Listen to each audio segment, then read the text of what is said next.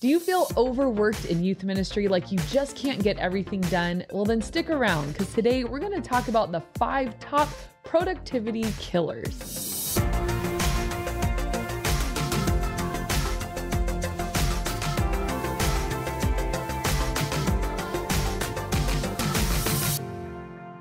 Hey, welcome to the Ministry Coach Podcast. My name is Jeff Lascola, and this is Kristen Lascola. And this is your one-stop shop for everything youth ministry related. Whether you have 2 students or 200 students, we're here to come alongside you in your youth ministry journey. All right, so today we're talking all about those things that just kill productivity in our lives.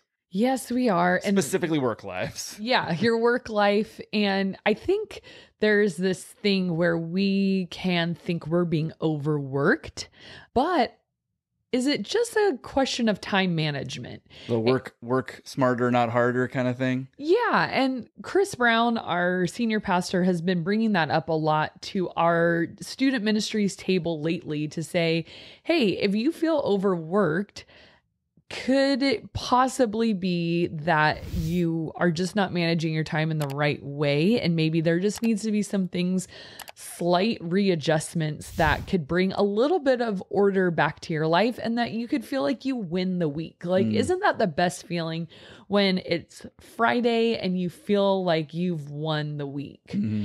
And so we're going to talk about 5 things today that can help you boost your productivity. Or productivity. Either or. Productivity. And yeah, those little things that... They're like kind of the most common ways you're going to mess up your time management. For me, and I think for youth ministry or people that work at churches in general. So number 1 is death by the meeting. Oh, man. Let's have a meeting to see how many meetings we need to have this week. Meetings are time killers. Okay, so I've talked about this before. I'm an Enneagram 3. You're an Enneagram 3. Mm-hmm. Efficiency is one of my love languages. Like, can we make this efficient? Time wasted, like, kills my soul. Yeah. And I think you can relate to that. Like, if there is something where I'm like, I'm never going to get this time back. This was the biggest waste of time. It takes me a while to get over it. Yeah. Like, I can't just be like, moving on. Like, I just sit there and think like of all the things I could have been doing instead of that. And that's why, like, some people don't really mind if someone's flaky and doesn't show up. I mind a lot because I plan my whole day around getting to where I need to go to meet you. I don't mind if somebody cancels. Yeah, that's what I was going to say. Okay, so if they cancel... Then it frees things up to do other stuff. If it's like I'm on my way and I had to do childcare and I made sure I rearranged my day to get there and I... Like, whatever. If I spent time to make something happen and then it doesn't happen, it kills me. So I realized over COVID, I was so productive. And it was because I wasn't having any meetings. Yeah. There were no meetings anymore. We were doing some things over Zoom, but it was like everyone was ready to get off Zoom. Nothing lingered. So you just kind of did what you needed to do and then get off. And I remember thinking like, why can't I all of a sudden get all my work done? Is because I wasn't having meetings. So there is just no way to get rid of meetings altogether. But one thing to help you boost your productivity of meetings is to assess if a meeting is necessary in the first place or couldn't have been an email. The Enneagram 3, there's like this Instagram I follow and it says the Enneagram 3 wants to know, could this meeting just have been an email? Because a lot of times it can. Like, we don't have to sit and chit chat about something. Just tell me when, where to be there and I'll be there. Like, we don't have to talk about it. I feel that way about when someone calls me on the phone. It's like, couldn't you just have texted me this? Yeah, I think most people Or when you text somebody and then they immediately call you back, you're like, what planet do you live on? Well, no, I never answer it. Well, I text back and say, just text me like a normal person. And then you lose a client and it's great. So make sure your meetings are relevant, that they actually need to happen. And if you are in charge of the meeting, make sure they start and end on time. There is nothing worse than like, I plan my day to a T. So if the meeting it's supposed to go from 10 to 11. I've got something at 11:05 that I'm ready to do, however long it takes me to walk from the meeting to my office or whatever I need to do. So respect people's time and make it efficient. Talk about what you're there to talk about.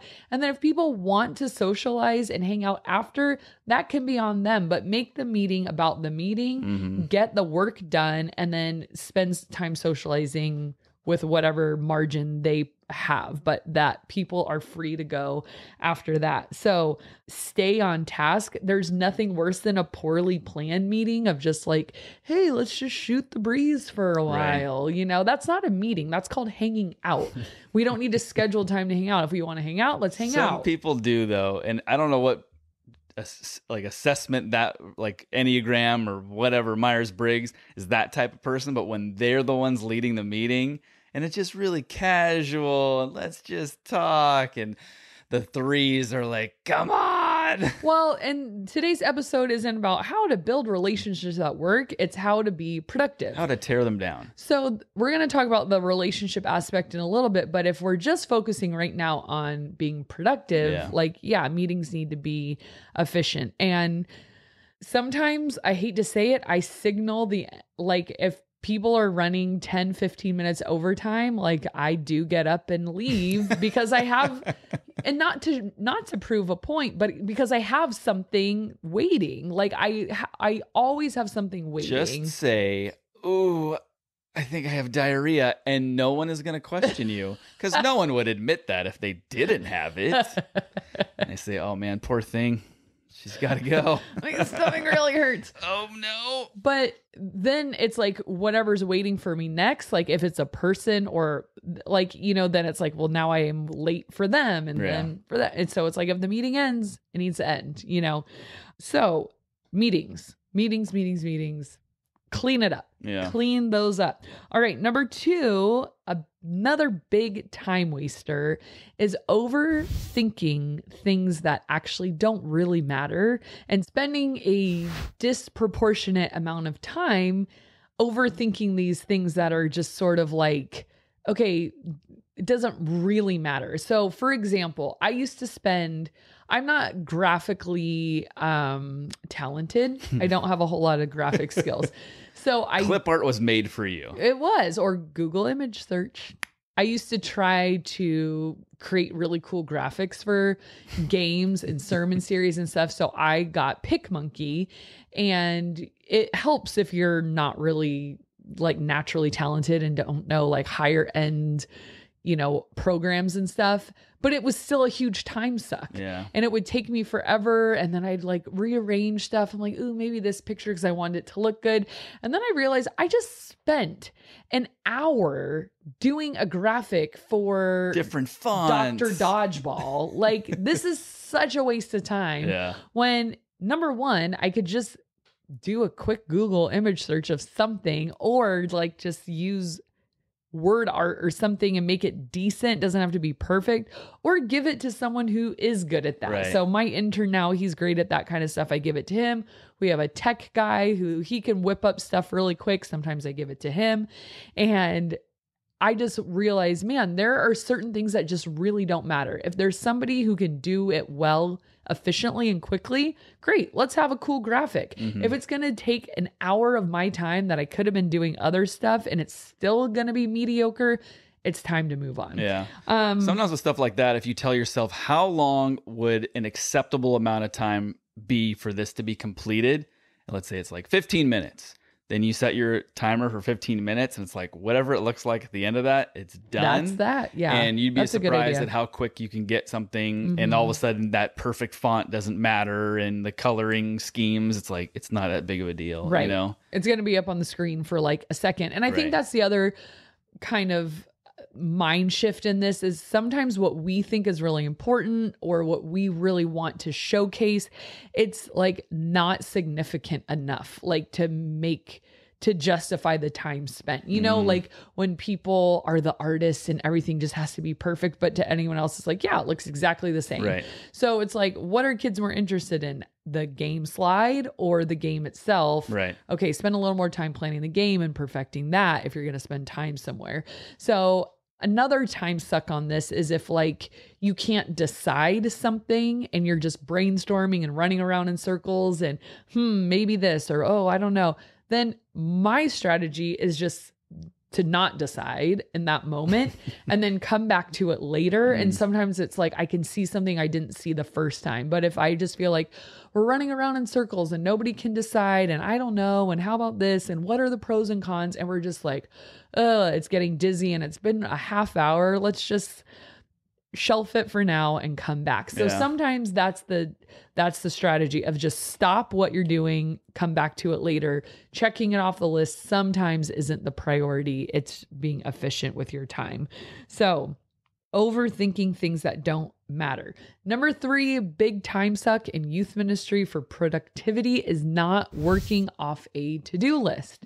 So Monday is my like set the stage for the week kind of thing. So I look at what I have this week and coming weeks, and I think what needs to be done this week for this week, and also what needs to be done this week for next week or the next week. So for example, I have a great big event coming up at the end of September and in October. Well, it's August right now, but I'm like, what do I need to do to start putting some things in motion for that? Well, I need to book, because we're doing an all overnighter. So I needed to book all the venues. I needed to sign the contracts. I need to book the buses. For my other event, I need to pick a theme. I need to order graphics, and I need to start talking to the key people who are going to have roles in that. So those are like the things where it's like, let's look ahead, but then now let's look at this week. Well, we need a game for this weekend. We need our message. We need blah, blah, blah, blah, whatever you have to do, and prioritize tasks. So Monday, I have to work on everything for youth group because that happens on Tuesday. So let's make sure it's all done. Then by Wednesday, I can start working on the weekend. Then by Thursday, I have some free time. Let's work on events coming up. But if you don't have a plan and you just show up at work and you're not looking at your calendar and looking ahead, your work is not efficient. You're working a little bit more aimlessly. So always work off of a to-do list based on your calendar. So your calendar dictates the to-do list so that you can make sure that you are not surprised of like, oh my gosh, it's a week before an event and I haven't even started printing permission slips or booking transportation. That's such a rookie move to wait and let events sneak up on you. If you have your calendar done and you're basing your to-do list off of your calendar, nothing should ever sneak up on you.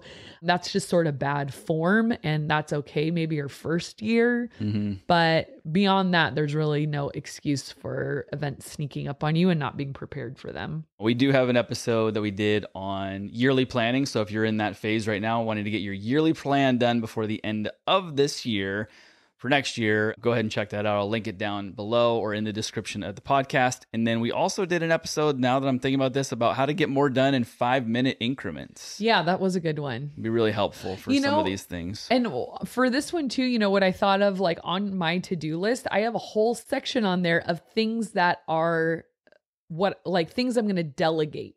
So I have my list of what I'm going to do. And then I start like looking through it and I'm like, actually, this is better suited for this person. This I'm going to pass to him. This I'm going to pass to her.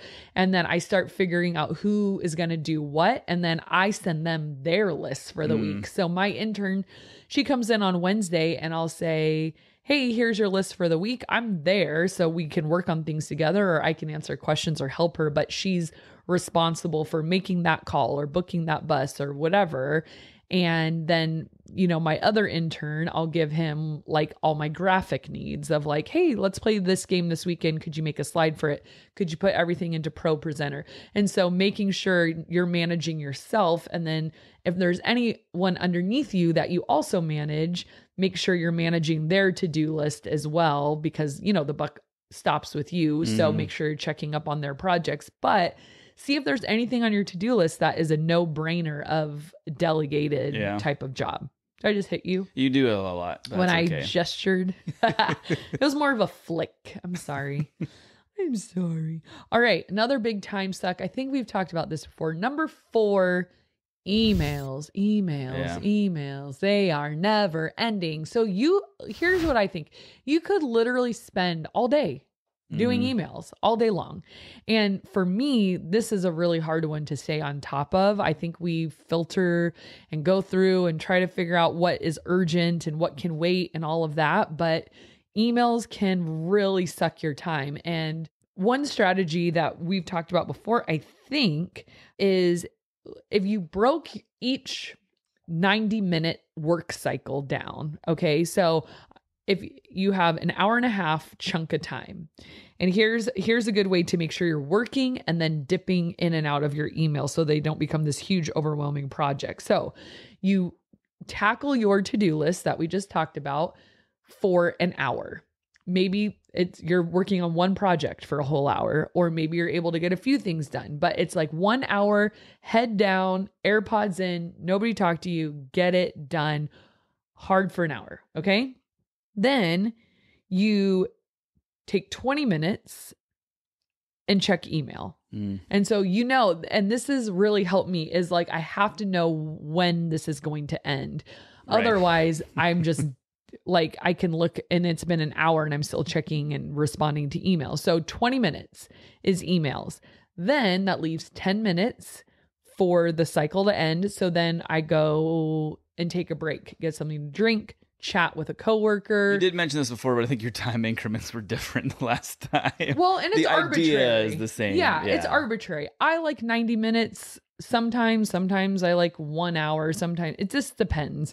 But the point of it is that you're allotting time for different things. So then that last 10 minutes, you take a break or whatever. Okay, this is something that I always run into. What do you do when you're like, let's say you're on your 20-minute email cycle and you're at the 19th minute and you open up that email and you're like, ooh, this is a longer response. Do you say, well, I'm just going to stop wherever I'm at 20 minutes? Do you say, I'm just going to stop now because this is going to require too much of me? Or do you say, well, I opened it, now I'm going to respond even if it takes me 15, 20 minutes? No, I'd save it. I would see what the next email was. And if I could do that one in 1 minute, I'd take it. If not, I would save it. It's like, again, because then if you, now I open this one. It's just like, no, when it's been 20 minutes, it's been 20 minutes. Time to move on because you have other things. That's what I would do. You do whatever you want. But I would say, no, I'm not going to dedicate another 10, 15 minutes to email. What if you've been working at it for 10 minutes and then all of a sudden time's up? What if Superman came in and told you how to do it? I can't leave it unfinished. I will always finish it, even though that might push me further along in my time schedule. I just think if I looked at the clock and I knew I couldn't finish it, because then I'd be like hurrying and I'd probably not give the response that I wanted. Sometimes I've found that if I feel under the gun, I respond to people differently than if I were to just have the time to really kind of dive in and wordsmith and reword instead of like, and I just want to say that I did it, I don't want to give a poor thumbs response.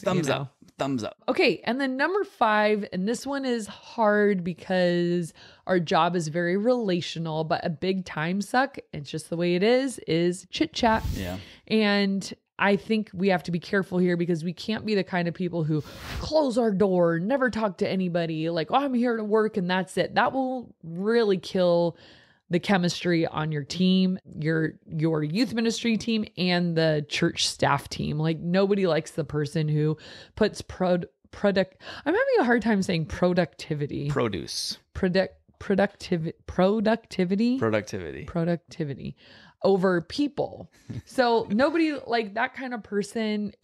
They're like a little bit of a turnoff because you can tell you're bothering them and you're an interruption and they're like, okay. And so I don't want to be that person, but I also don't want to, I'm not paid to socialize for 8 hours. Right. That's not my job. So it's like, okay, then where is that line between I'm productive, but I'm also friendly and building relationships and there's morale and all of that kind of stuff. So I always say like maybe it's about a 75-25% sort of thing. We have an open office. And so kind of the signal that I'm busy, don't bother me, I can't banter with you right now is if you have headphones, AirPods, whatever in your ears, it means like that's the same as me closing my door. Over the ear, Bose, what do they call it? noise canceling. No, everybody knows. Yes. As opposed to sometimes when you have like just earbuds in, it's like, oh, I didn't even see that. Someone will just, or they don't look at you and they'll just start talking and I can sort of tell, and I'll like take it out like, wait, were you talking to me? I'm sorry. So sometimes we like make an announcement. I'm putting my headphones in. I got a project I'm working on. And then everyone has to stop and go like, wait, what did you say? Yeah, really. So make sure you're not being either one, like the person who can't stop talking and is distracting everyone, but also that you're not the jerk who's unfriendly and cold and all of that, but trying to strike that balance. So that's why, like, if you were to look at that 90-minute work cycle, like we were talking about, like if you use the last kind of 10 minutes of each one of those, as long as you weren't bothering other people who are trying to be productive, but, take a lap around the office or see who wants to go grab a cup of coffee real quick, or I don't know, whatever it might be. But I've noticed like sometimes I'll work from home because I'm way more productive because being at work is so fun. All you want to do is hang out with people and chat and whatever. And then I'll be like, it's been 2 hours. I've like got nothing done because I was catching up with this person about the weekend, and there's value in all of that. There for sure is. But again, what question did we start with? If you feel overworked, if you feel like you're never winning your week, if you feel like you have too much to accomplish, I think let's get out of this cycle of complaining that I'm overworked, and look inward and say, am I managing my time, and I being responsible for my own time? Because that's our responsibility, like as a worker, And Chris Brown, he like brings up this pretty sobering thought. And I don't know if you've ever thought about your job this way, but our paycheck comes from the tithes of the people that attend the church. And sometimes I think about that and I'm like, dang, like if someone's giving their hard-earned money as a tithe to the church to give in faith, how would they hope that I was working? You know what I mean? Like, oh, I just gave this so that Kristen can just like mess around 75% of the time, and then like, we need a sermon. I'll just YouTube something really quick and then we'll play dodgeball again, Or is it like, no, they're entrusting me. They have faith in the church and, its purpose and its role in their lives and their families' lives and the community and, what God has asked us to do. And they're like supporting that. They're supporting God's work. And so for me, that's a sobering thought of like, am I working at my utmost to honor the people who are giving in faith? Because that's hard. It's hard to give every week. And, those tithes are given in faith. And so I think that sort of has changed for me a couple of things. Number one, my level of excellence that I try for in my job, because I want to make the tithers proud, and God proud, obviously. But it's like, I really want to make sure I have something to show for my full-time job. Right. You guys are But paying at the same time, don't kill yourself and thinking I can't ever take a vacation or a break or anything because, oh my gosh, all these people are paying my salary and expect so much from me. Yeah, you could be too hard on yourself. Right. And that's what Chris was saying. He's like, sometimes I kind of fall into that of like, I like overthink it, and I like try to be like too like I can't stumble, I can't mess it. You probably shouldn't stumble. Well, not stumble, like not morally, but I mean like I want to do such a good job. Yeah. And like put so much pressure on myself. And yeah, obviously that's unhealthy too. We can go to any unhealthy extreme, but to just keep in mind, where that money comes from, it's a big deal. And it just gives me like just motivation. Like I want to do a good job. I want to be an efficient worker. Right. These are people's tithes that they're giving to the church. So like do them proud, you know? Work appropriately for the money you're being given. Yes. Okay. Be a hard worker. Hey, put down in the comments below how you tell your office mates that you are working and not to be bothered, because that can be a delicate balance, and because if someone's like, got their headphones on, people might think like, oh, so like you just can't be bothered, you know? And yeah. So what do you guys use as your signal? Or do you just do you have that relationship that you say, hey, everybody, I really need to get work done, so don't bother me? Yeah. Sometimes I'll say like, hey, I'm putting in my headphones now. I'm going to be sermon prepping. So if you start talking to me, I won't hear you. If you need something, you're going to have to come over and tap me. And I think that means like, hey, don't bother me unless totally necessary. Don't speak unless spoken to. Right. All right. You know, and you might, sorry, we can be done after this, but we can't. Just need to find a quieter spot too. Sometimes I think it was last week, I had to just take my laptop and go out into the hallway, like where nobody was, because there was people were collaborating. So it was like good stuff. They were collaborating so much in the office on something. I could not concentrate. I couldn't, I like kept reading the same thing over and over and over again. And I was like, I am getting nowhere. And so I just had to take my laptop out and go to a quieter spot. So Can you do work in like the white noise office like space, or like a coffee shop where it's like there's hustle and bustle, but it's not really specifics? Yeah, I can. Yeah, I usually do pretty well on that. Yeah, but it can also be a distraction sometimes too. Speaking of distractions, that has nothing to do with the question of the day, but what is an embarrassing way that you've gotten injured? Okay, so we were having this staff contest for our Christmas party where we had to submit videos. Like it was like submitting Christmas videos. I think I know what you're gonna say. And we had a really small staff at the time. It was just me and the high school pastor. We were doing Dancing with the Stars, and we were doing a song. I forget what the song was. And we like choreographed all these like partner dances, and then there'd be like judges like giving scores and stuff. And I was doing these spins and I dislocated my knee and I fell on the floor, and our sound guy started laughing really hard at me because he just thought I tripped, but I fell because my knee dislocated, and I was on the ground like,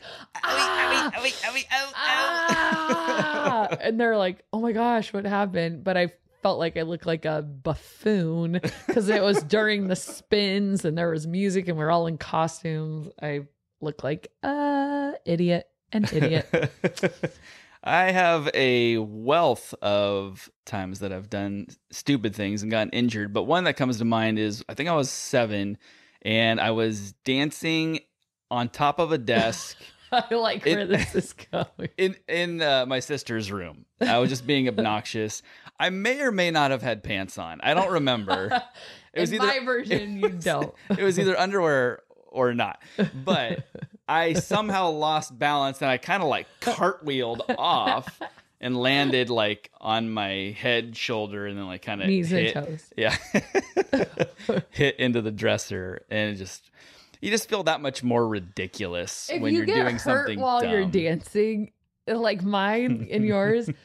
That I think is like the most awkward, cringy, right? Like because you're like all crazy, and then you like. Well, I think I was annoying my sister too, especially if I was naked. I'm sure, but I think I was just trying to be like just obnoxious, and then I ended up getting, and then crying while you're just wearing your underwear. Or I don't know, but it's just that much worse. So, put your example in the comments below if you're watching this on YouTube.